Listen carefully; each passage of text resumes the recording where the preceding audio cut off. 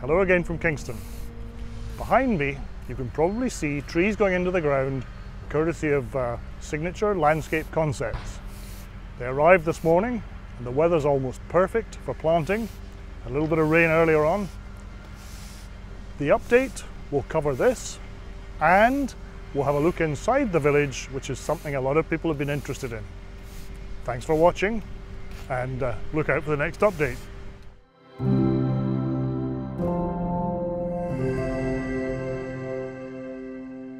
It seems entirely appropriate that at a time when everything is turning green and leafy, trees should arrive at the village.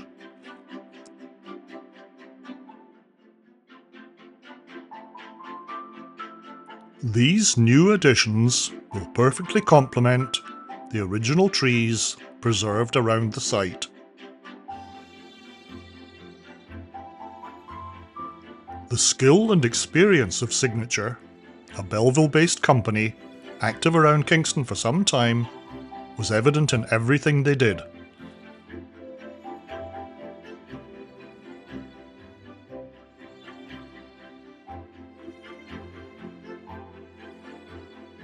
Very little time indeed elapsed between unloading and the first trees going into the ground.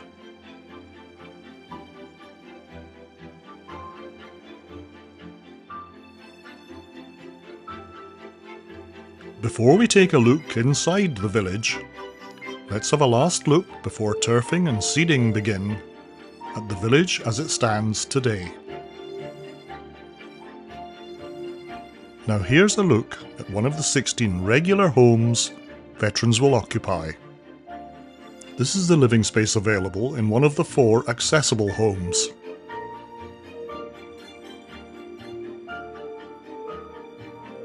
And here's what the spacious, accessible bathrooms look like. A centrally situated, accessible resource centre is available to all.